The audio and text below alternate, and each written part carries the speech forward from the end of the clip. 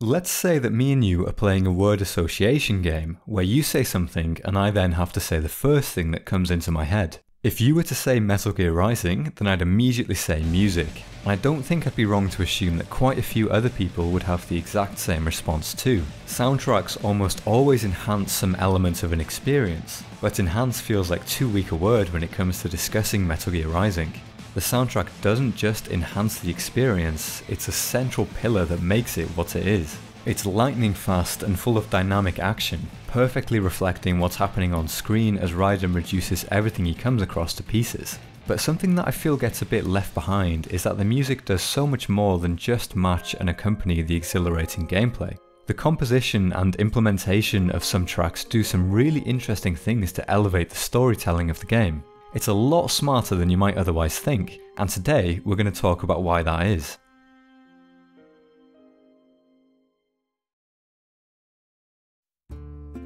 In the vast majority of stories, there's a main character or protagonist. They're the one we as the audience follow throughout the story, and when it comes to video games, they're usually the good guy who we play as and who we hope succeeds. The opposite of a protagonist is an antagonist. Their job in the story is to oppose the protagonist in some way. These two things can be implemented in so many different and interesting ways, but at a really basic level you've got the good guy versus the bad guy, which crops up in media all the time. I'm a big believer that to make this type of framework compelling, you can't neglect the characterization of the antagonist. But it is pretty easy to do just that. After all, the protagonist is the one the audience is supposed to root for, and is the one they spend the most time with. This focus means they often end up as a far more realised and interesting character than their antagonist. In the worst cases, this renders the antagonist as nothing more than an obstacle for the hero to overcome. That makes the entire conflict between the two of them far less interesting for the audience to experience. To get around this, a piece of media has to put more attention on its antagonists, and this usually means making the audience spend more time with them. In Avengers Infinity War, the main villain Thanos has 31 minutes of screen time. That might not sound like a lot, but he's actually the character with the most amount of screen time of the entire cast, with the runner-up only having 20 minutes by comparison. This extra time gave the audience way more opportunity to understand his history and motivations, and gain a view into the philosophy driving his actions. The result was that he's generally considered to be the best antagonist present in any of the Marvel Universe movies. Similarly, in A Song of Ice and Fire, the members of the Lannister family serve as the antagonists for the Stark family early in the story, but we get whole chapters from the perspectives of Tyrion, Jaime and Cersei to help us understand who they are as people, resulting in an incredibly compelling story. But you'll notice these two good examples of stories spending time with their antagonists aren't video games. There's plenty of great villains in video games of course, but generally speaking, because of the way the medium works, it's a lot harder to have the audience spend significant time with their antagonists. The vast majority of games are told entirely from the perspective of one character who you control throughout the entire experience. If you're not in some sort of cutscene and have full control over the character, the logical thing for you to do when encountering an antagonist is to try and stop them. But you can't be allowed to do this unless it's at the specific point the game designers plan, for obvious story, narrative and gameplay reasons. Usually, this means that most of the antagonist's character development is done through cutscenes, but these present other issues.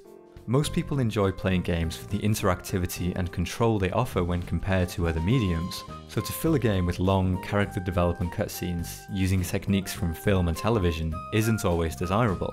And yes, I'm aware of the irony of making this point in a video about Metal Gear. The other antagonist building technique of having the audience experience part of the story from their perspective is pretty hard to pull off in games. If you spend some time playing as the protagonist and come to root for them, then you're not going to have any motivation or desire to help the antagonist progress with their goals if you suddenly switch to playing as them. In Metal Gear Rising, the main antagonists throughout the game are the members of the private military company Desperado, who serve as bosses throughout the game.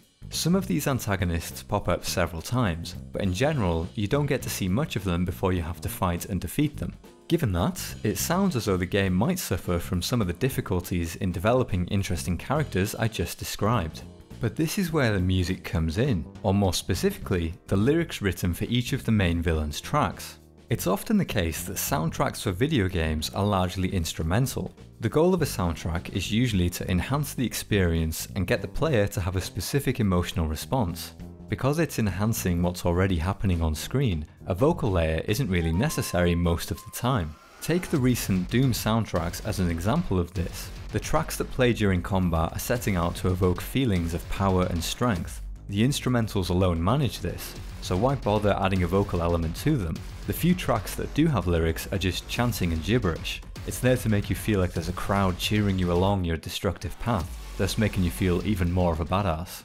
In the Metal Gear Rising soundtrack, the instrumentals set out to achieve a similar goal of making you feel empowered. And they achieve it. The tracks are heavy, fast and frenetic, perfectly synced with the gameplay and resulting in you, the player, feeling like a really cool cyborg ninja. But that's just the thing. The instrumental versions of the track achieved the goal. A vocal layer could add to the feeling even more, but it wasn't necessary. It'd just be a cherry on the top. But instead of stopping there, the composers asked what else could a vocal performance add to the experience? And the answer was to provide characterization. In the case of the antagonists fought as boss battles, this allows for a massive opportunity. Because each boss has their own unique vocal track, there's an opportunity for the lyrics to focus solely on each character as individuals. Through this, you often get an insight into their history and their emotional state, both in a general sense and in the present moment of the fight. Let's take Blade Wolf as an example of this. Raiden encounters him in a cutscene just before the fight starts. There's some basic exposition and back and forth quips between the two, and then the boss battle begins. There's not much time to set him up as a character, and he runs the risk of being one of those paper-thin antagonists we talked about earlier, a temporary roadblock who exists only to slow down our protagonist briefly. His track is of course snappy and exhilarating, but take a listen to the lyrics.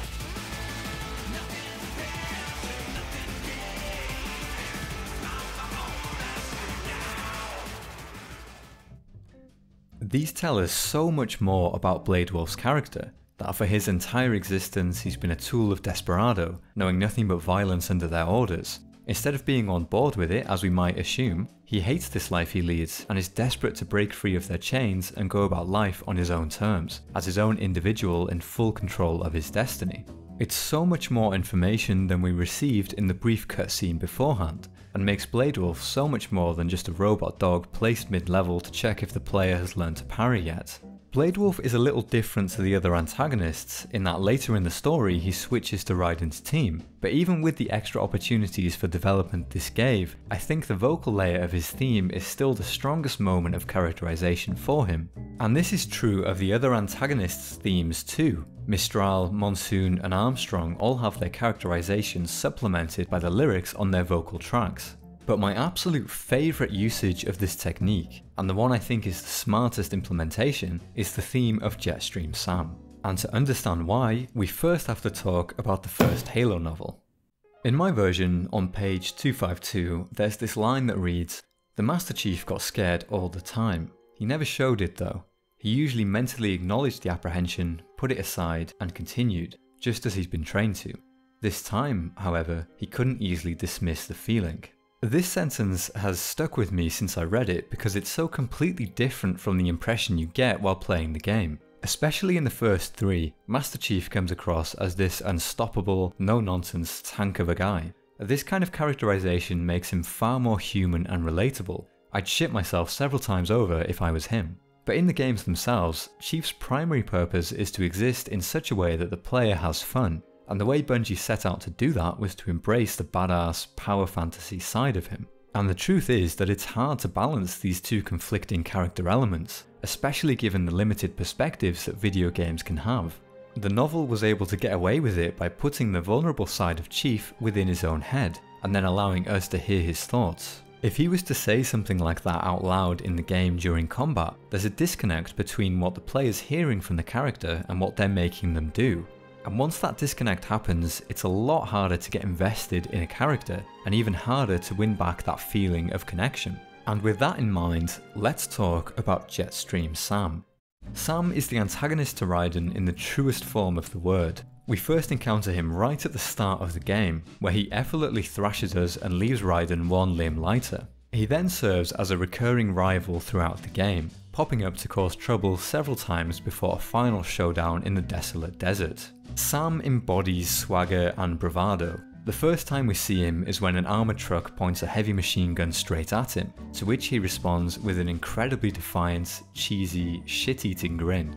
When he speaks, it's often light and jovial. He chats about matters of life and death with a grin on his face, and to him there's no situation too dark for a joke. It projects pure confidence, and that's what his theme conveys when we hear it the first time. This is in the first section of the game, in a battle the player is destined to lose. There's no lyrics here, so the track is just trying to achieve that first goal we talked about earlier of evoking a response from the player. And it achieves it. It sounds really heavy and dangerous, matching the situation and what we've seen of Sam so far.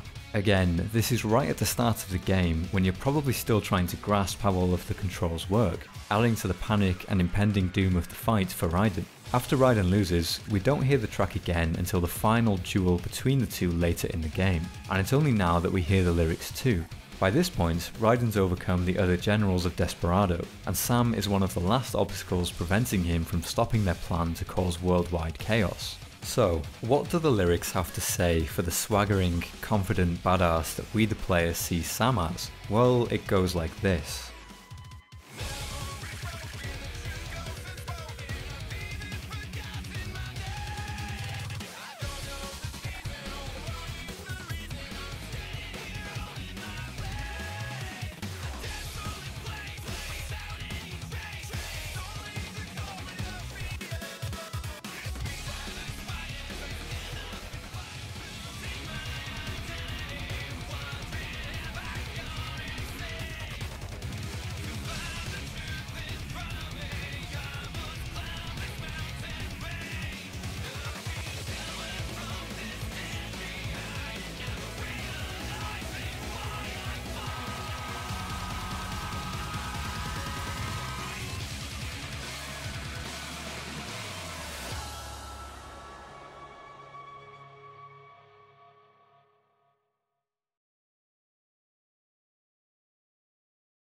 These lyrics are the antithesis to everything we know about Sam up to this point, or rather, everything we thought we knew about him.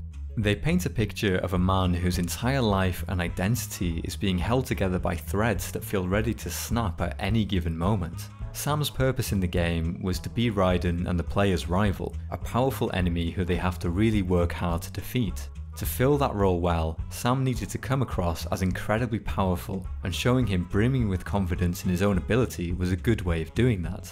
But to make him more than a two-dimensional obstacle, he needed more character traits, and this inner conflict regarding his own morals and actions was a perfect way of making him more interesting. It makes you want to know more about him. Why is he feeling this way? Was it something that Raiden, and by extension us, did? Could we find some way to get him to act on these feelings and switch sides? I think the desire to ask questions like this means the character and narrative succeeded in getting us invested enough to be interested in hearing possible answers, which, like we mentioned before, is especially impressive because they managed to do that with an antagonist. But these vulnerable traits directly contradict those of his primary purpose of being a seemingly unstoppable badass. It's the same characterization issue that the Halo series had to use a book to solve. And that's why it was such a smart idea to have this instead take place in the lyrics of his theme.